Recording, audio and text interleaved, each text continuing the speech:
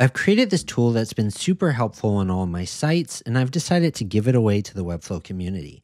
So here you can enter your Webflow URL. So here's my site.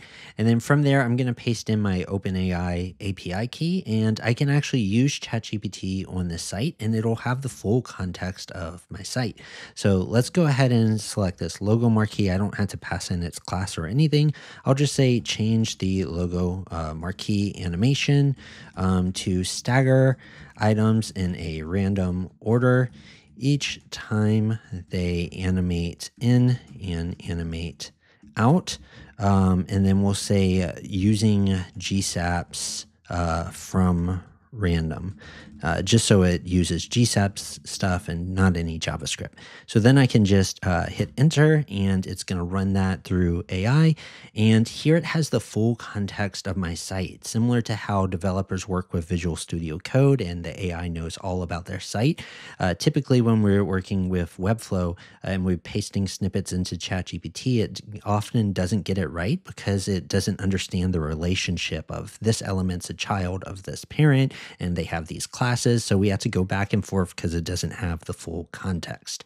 But what's really nice about this is here, it has the full context of our site. Now, to do that, we do have to pass a lot in. So I would recommend working on smaller pages, like just putting the section you're working on a page by itself to save on tokens. But you can kind of choose the models here that you'd like to use. So for instance, I find that Mini has been the most reliable for the lowest price. We can get cheaper with Nano, but then it often takes multiple prompts for it to get it right. Whereas we can use fewer prompts here, and it gets it better by using a slightly more expensive model. So you can kind of choose the model that you want to use here based on your tokens. But so here it found the actual logo animation code. This wasn't in the section. It was in the site settings footer. It was still able to find it. And it says replace this is my previous code, with this new code. So I can just click on that to copy it. And I have that new code copy. I can bring it straight into Webflow. And notice how now all my logos aren't animating from start to end. They're actually going in a completely random order. And what I can do here, it looks like it even added a little bit of a slide up. It looks like they're moving up slightly, which is kind of nice. What I can do here is just go ahead and tweak parts of this without having to run it all the way back through AI. So if I want this to be a little bit faster, if I want it to slide up using a rim unit instead of a pixel unit, I can just make any of those tweaks right in here. And so now when I click off, it actually made those changes. I can preview them live. I didn't have to publish or wait for anything. Notice how these are all coming in a lot faster now. And I'm able to just make those changes directly on the page without having to wait for AI. Now, if I didn't like the response that AI gave me, I could actually go back to my original site and then write a new prompt off that to continue iterating off the original. But if I go back to this version, now any future changes I make will be iterating off of this new version here. So what I can do is I want to animate this section to be a circle clip path instead. And if I could like pass in the class that I'm looking for here, but what we can do instead is just click on this whole section and notice how it automatically grabs the tag classes, any attributes, anything that's on that element as context for AI. And if I hold shift and I click, I can select multiple elements that I want the AI to look at, or if I just regular click, it'll replace those existing elements.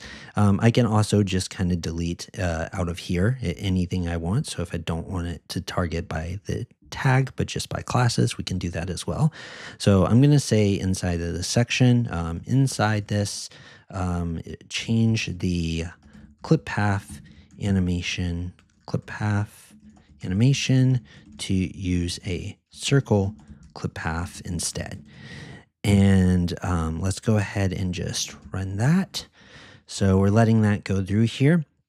And what that'll do is it'll be able to find any related elements and kind of give me my updated thing here. I do find that Mini sometimes runs a little bit slow. So changing your model can help with speed a little bit. but that's just something I found personally. So one thing we'll look at is how to actually create this API key that you can start to use. So if we head over to platform.openai.com, you can click Start Building. And from here, if this is your first time setting it up, you'll have to enter your organization name and probably what describes you, and then create organization. And from here, you can skip inviting teammates. So we'll do that there. And then you would want to create an API key. I'll just call this my key. You can call it anything, and then we would just generate that key. So from there, you can actually just copy this key, and that's what you would actually paste right here into the key here. So that can go there. And then in this case, though, I'm going to hit continue. And to actually use that key, you'll need to buy some credits. Otherwise, it would just show an error. So you do need some credits funded. So once you have that set, you can head to dashboard as long as you're logged in. And from here, you can click on usage to monitor like how you're tracking budget wise. You can actually go to API keys if you need to delete your key or create a new one from there. And then if you go to logs, it'll show any conversations you've had. So any responses and things it came back with, you'll be able to monitor from here. So now that we have that set, we'll notice here it found the scroll animation code on my site. And here I have the new animation code. And so if I scroll down to that section here, we'll be able to see now we have this clip path, and it's just revealing like so. That looks beautiful. And if I just kind of scroll through here, I'll notice it's starting at 20% revealed. So if I were to change that to something like 50%, for instance, and then I click off, now we'll notice that circle is going to start a bit larger like so, and then it gets revealed.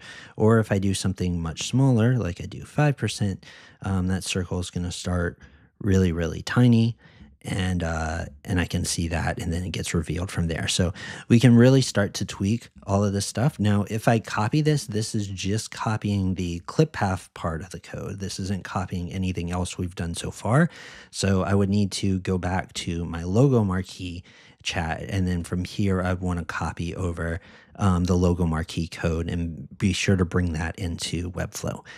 So that's an overview of how to use this tool. I hope it helps you out when working in Webflow and using AI.